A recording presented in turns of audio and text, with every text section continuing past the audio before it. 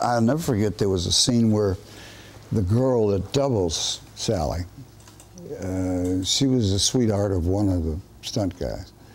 And she was very capable of, you could throw her off a building and do fight stuff with her. And she was very handy, but handling the car that's a whole other thing. And she got in the car, and if you watch the movie, it's petrifying when you think about it.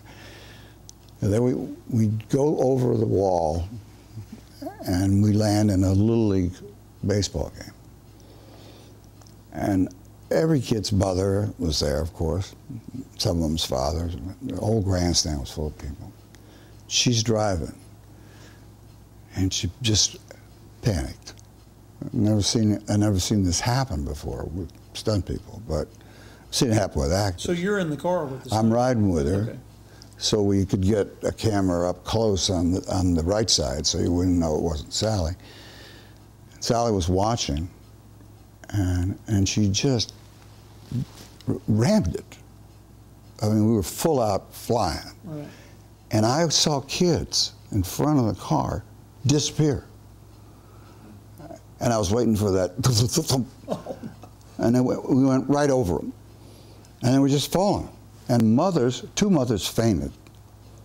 And I don't blame them. And then we went through it all. We got out the other side, and we went through like a half wall at the head of it. And the girl was, I didn't need to yell at her or anything. She was beating herself up pretty good. When they got her out of the car, and I got out of the car, and then I ran back, and I spent the afternoon with mothers, apologizing, and we all went to dinner, and again, that's those Georgia people. They just said, well, it all came out all right. And the kids said, can we do that again? I mean, kids just loved it. And we ducked down, the car went right over us. Yeah. I mean, if you think about it, that would have been the end of my career, for sure. Mm-hmm. I mean, it'd hurt. You can't do things like that. I mean, and we should have had some kind of control, but we were just supposed to jump over. Kids have the game here. We go around the game and go through the wall. We went right through the middle of the game, and it wasn't supposed to be that way.